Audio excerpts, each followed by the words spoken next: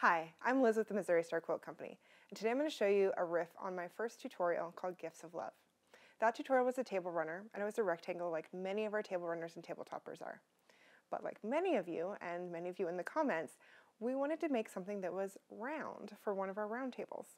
So you can see on the wall behind me, we've hung up what we're calling gifts all around. And a simple change made this easy. So instead of a rectangle at the top of our gift, we're going to use our half hexy template. Stick with me and I'll show you how it's done.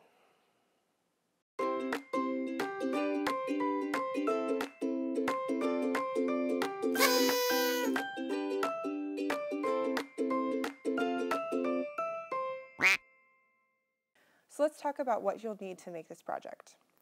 I have used some Kona sheen, which is this beautiful shiny fabric. It has a little bit of bling to it, which I love. And that's going to be my gift wrap. I've chosen 3 colors because there are 6 total gifts on the gifts all around. I'm going to use each one twice, but you could do all 6 the same or all 6 completely different. It's also scrap friendly, so you can go to your stash or you can buy something new just for your person.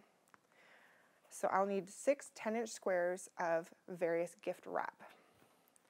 Then I'm going to need bows and ribbons.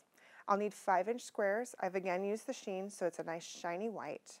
And I will be using 1-inch strips for the ribbons and 5-inch squares for the bow. Then I'm going to use some background fabric, and I want to show you the difference here. My original, I wanted to use a nice light gray, but I decided it didn't have quite enough contrast to show off the bows and ribbons.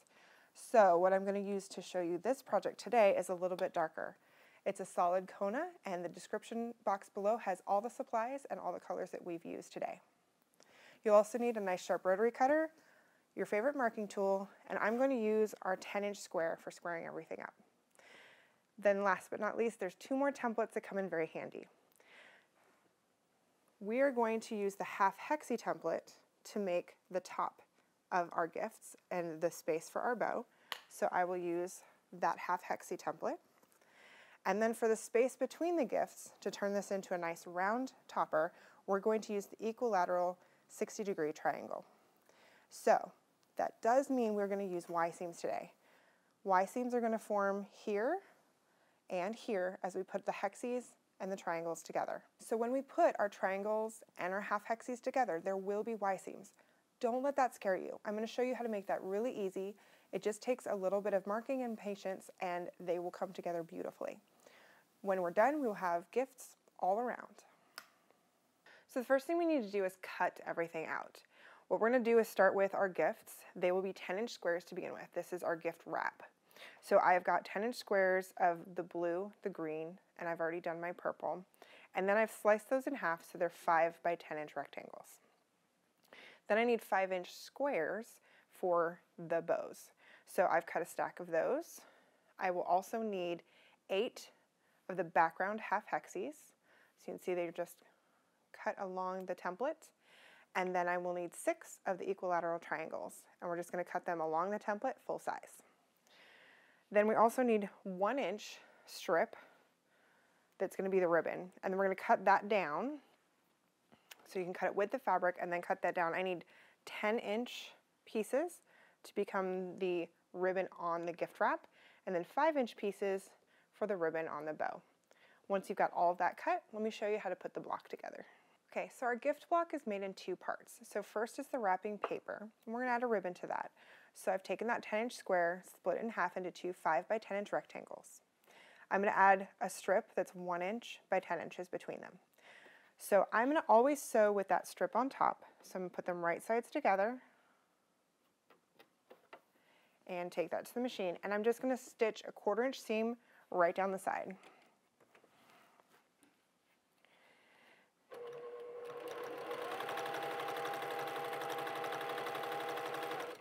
Now if your 1/4 inch is a little generous or a little shy, no big deal, just make sure that it's consistent on the whole block. Got a little thread stuck, which I'm just going to trim.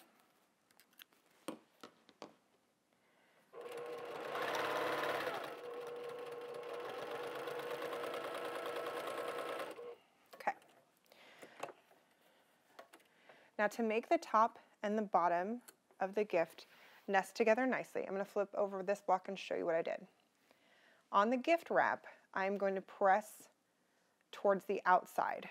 So here, I will press away from the ribbon towards the gift wrap, and I'm going to use my fingernail or the pad of my finger. If that's a noise you don't like, go for the pad of your finger or a roller, and we're just going to press that away. Then we're going to go ahead and put right sides together, all the shiny towards itself, and I'm going to flip it so that the ribbon is on top again.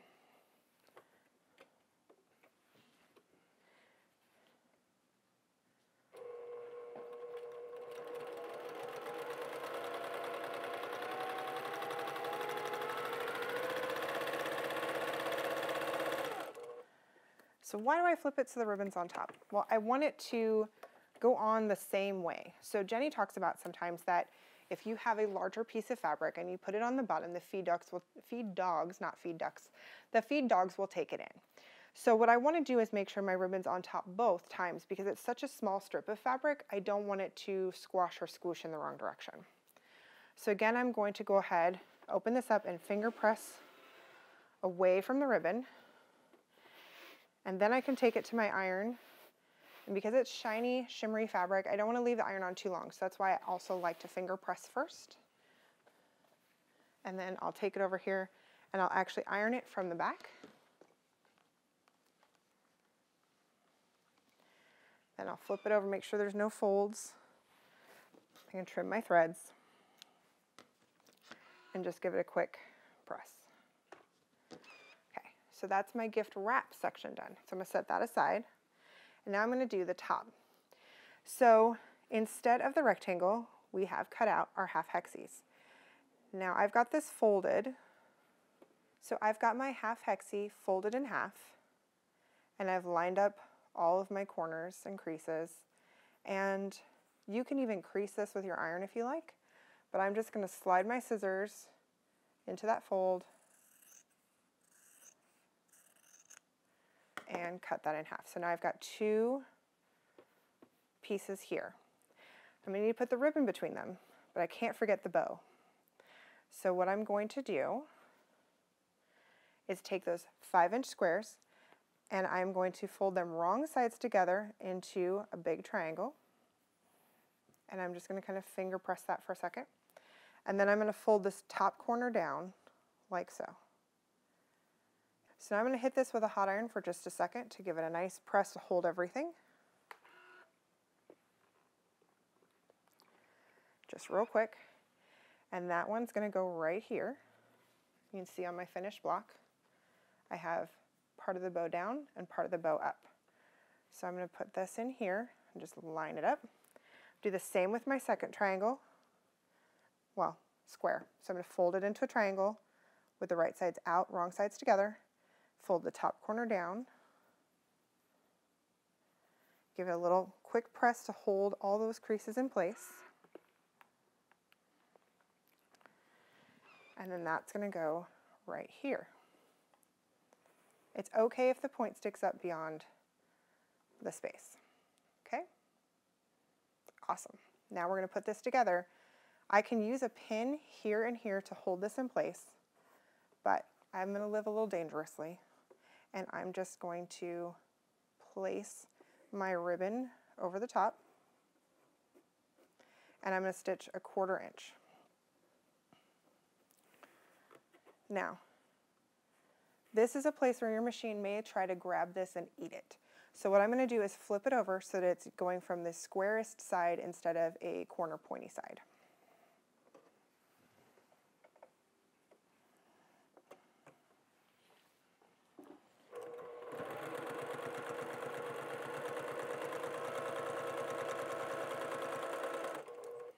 Okay.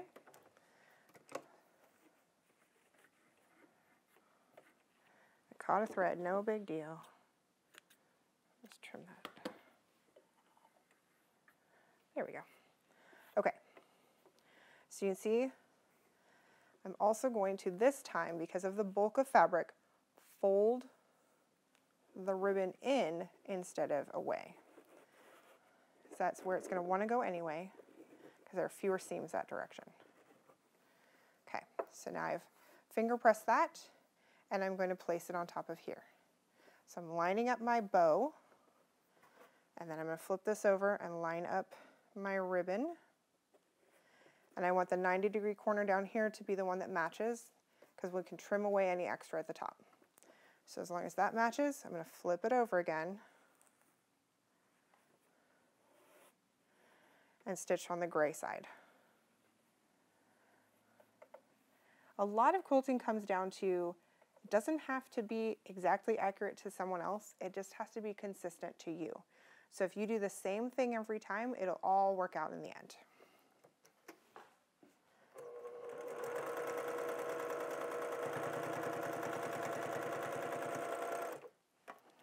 All right.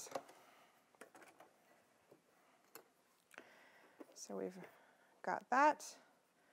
And again, we want to press toward the ribbon, and they should somewhat come together without too much overlap.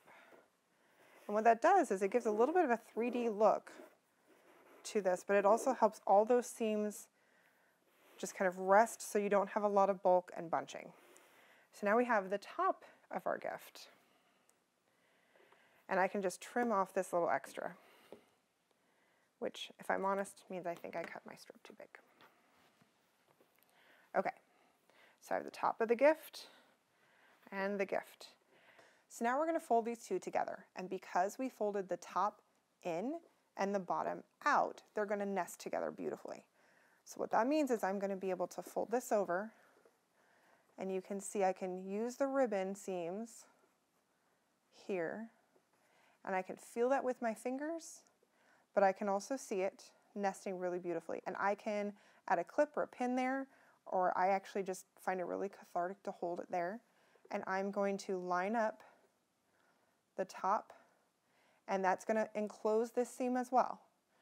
So remember, your bow's got to be in there lined up, and your top, and we're just going to sew 1/4 inch all the way down this side. And I'm just going to worry about this first half, and I'll reset this second half. So it's okay to me that it's flipping over here somewhere. I'm going to start, once I get into that ribbon, I'll pause and reset for the second half. So I'm just going to sew 1/4 inch and pause there.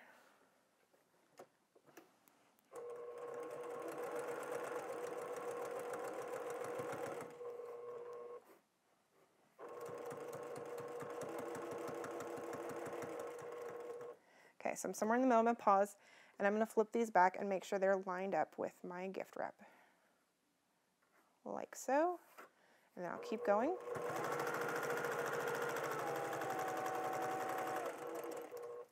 All right, let's flip it open and see how we did. Let's see. And as you can see here, I'm going to press this away, again, because there's a bulk of seams right in this space here. So I'm going to push it away towards the gift wrap. So as I open it up, I'm just kind of finger press that a little bit. And as you can see, our ribbon lined up very nicely. So now we've added a bow to the top of our gift, and I'm just going to give that a quick press to set everything in place.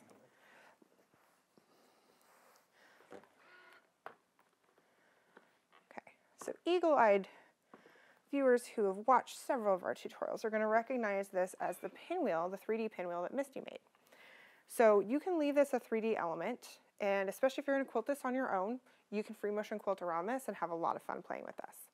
If you're sending it to a long armer, I'm going to recommend that you go ahead and applique this down, because that's going to help the long armer make sure that they don't catch that when they are stitching your whole project. So I'll show you real quick how we do that, and it's just to stitch along the edges of our bow. And it's just inside, and you can use just a straight stitch. And then we're going to pivot and stitch right off the edge. And then you can do that again. You can do that again along here. And I then like to come back and do this piece here. So let me show you how that looks. I'm going to start by doing just the outsides of the bow. When I get to the corner, needle down and pivot.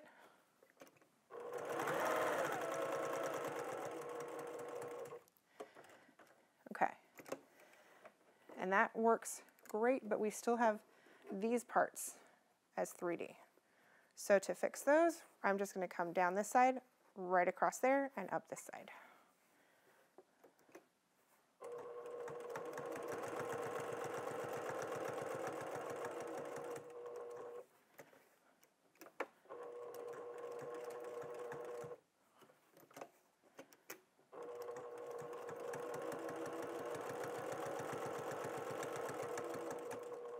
Okay.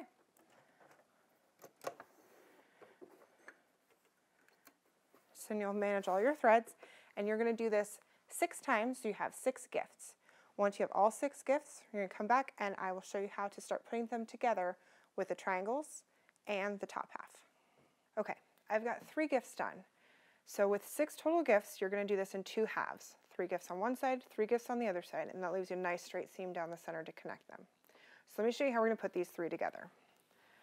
I'm going to do purple, then green, no, purple, then blue, then green. So this part's easy. I'm going to line up these 2 sides, just like I would line up any block. And I'm going to stitch, but I'm going to leave a 1/4 inch available on each side. That's how we do the Y seams. So what I'm going to do is pull out my ruler. This one will work. And I want to measure a 1/4 inch from both sides. So here, 1/4 inch is going to be right here. I'm just make a little mark here. And then same down here, I'm marking a 1/4 inch from the edge, so there's 1/4 inch, and it's going to be right about there. And I'm going to sew between those 2 dots, and that's it. I'm not going to sew off the edge, I'm not going to sew beforehand, just between the 2 dots. So I'm going to trim my threads away so they don't get in my way. And that's from me sewing down my 3D elements to do my long armor a favor later. And by the way, guys, this is a small project. You can totally free motion quilt this on your own. You can do this in any kind of quilting style, but I'm going to go ahead and use machine quilting at Missouri Star because it's handy for me. And small projects like this are really easy to do. So I'm going to stitch from dot to dot. So green's going to go over here. And I'm actually even going to start by putting my needle down at the dot. That way I'm not sewing beforehand or anything like that. I know exactly where I'm starting. And I'm going to keep an eye on this dot. I'm going to line everything up. I'm going to keep an eye on this dot, and I'm going to stop right there. If I go past it, I'm actually going to pick back to that spot. So I want to stop right there at the corner.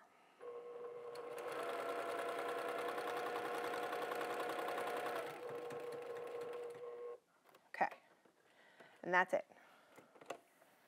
So my final stitch is right in that spot. And I'm going to do the same thing when I connect blue to green. So I'm going to open this up. And it's a little waggly. That's good. I'm going to do the same thing here. I'm going to fold green over on top of blue. And I'm going to line up that angle. And this is a great opportunity to show you what happens if. So I'm a little off there. That's okay. I'm going to worry about the angles and let the presents separate a little bit. So I'm still going to mark on green using my favorite tool, whatever that may be. It's going to be inside your quilt, so it doesn't really matter. And all I'm doing here, guys, is lining this up. I'm kind of eyeballing the 1/4 inch from the edge because I can tell about how far that is on my ruler. But if you really wanted to, you could line up your 1/4 inch along the edge of your fabric, so you know it's absolutely perfect. And then a 1/4 inch from here happens to be right on that seam line. So make that dot. And then 1/4 inch up here is right there. So make that dot so I can see it. Okay, so now I'm lining this up again. It kind of shifted on me. I want this corner to all line up. And I want this line to be pretty close. It's okay if you kind of shift this around. You want to make sure that you're going to have fabric there. So I'm going to show you, I'm imperfect on my blue. That's okay. I'm just going to kind of line up my angle and line up my top and line up my gift. So you can see the gift seam is lining up, and that way I know where to stop, dot to dot. And again, I'm going to put that dot right where my needle is going to go down, start with my needle down, and sew till I get to that dot. Oh, sewed too far, so that's great. I'm going to show you what to do.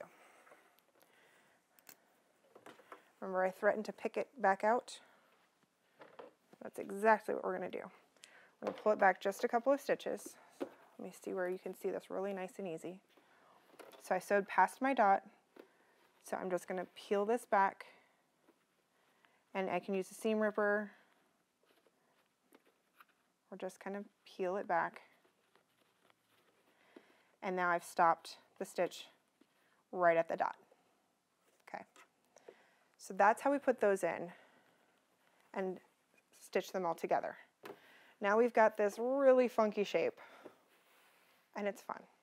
What we're going to do is add and fill in the blanks. So we have a half hexie that's going to go up here, and then we have two triangles that are going to go here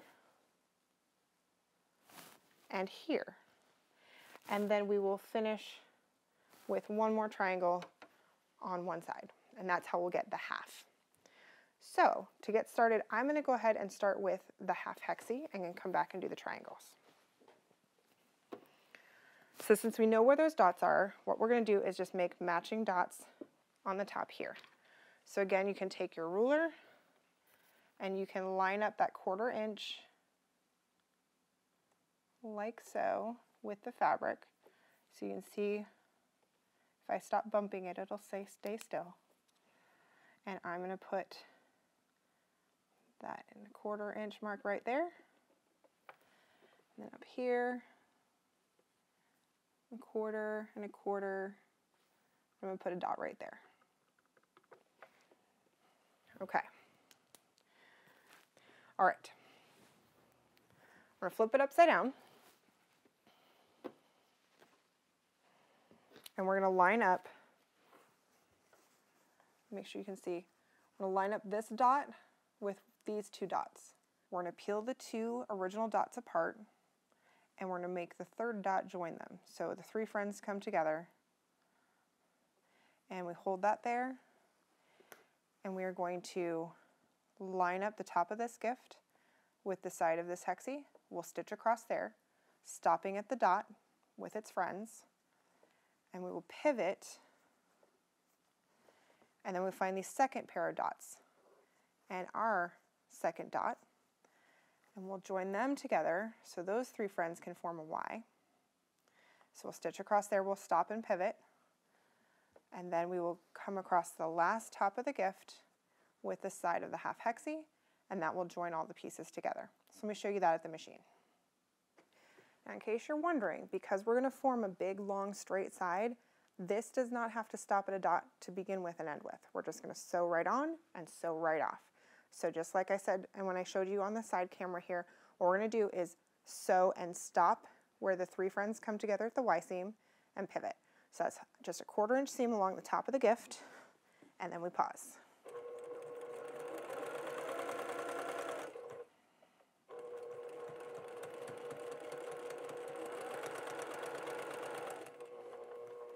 And there's my dot, so I'm going to stop there.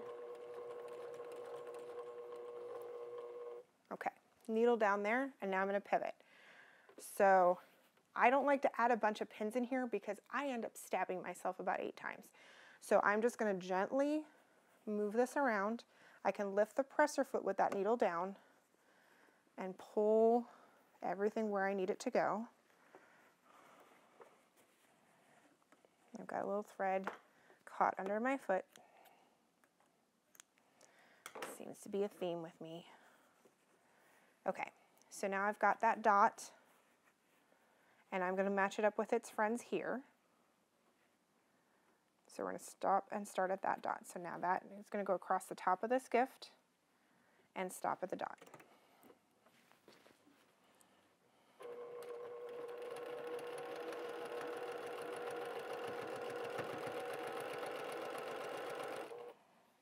See where that dot is. I'm just going to stop right there. And I can see it. I'm not sure if you can see it on camera, but I can see my mark. There we go. Okay, so one more time. I stop with the needle down. I'm going to pivot and kind of pull and shoosh everything around. I use a lot of sound effects when I sew. Tell me what your favorite sound effect is when you're sewing. Okay. Put my presser foot down again. And I'm just going to line this up here, and I'm just going to stitch across the top, and this time I can sew right off the edge.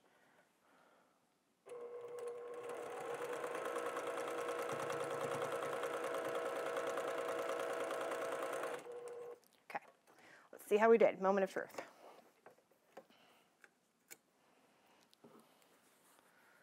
Not too shabby. Just a little tiny bit of puckering. That's not a big deal. I'm going to show you how that we can kind of fold the seams and give ourselves some room here.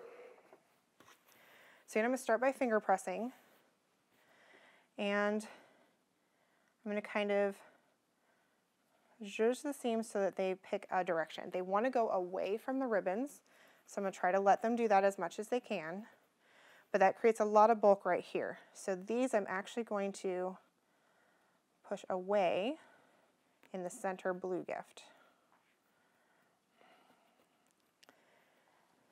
And that will help everything iron down. And there's a trick that Jenny showed me that I like, that you can snip a seam, not through the thread, but just to the thread. And that helps it change directions and lay down nicely. So I'm going to do that here and here. I'll just trim to the threads, but not through the threads, and that lets them go their different directions. So I'm going to hit this with a hot steamy iron, and it will lay down nice and flat.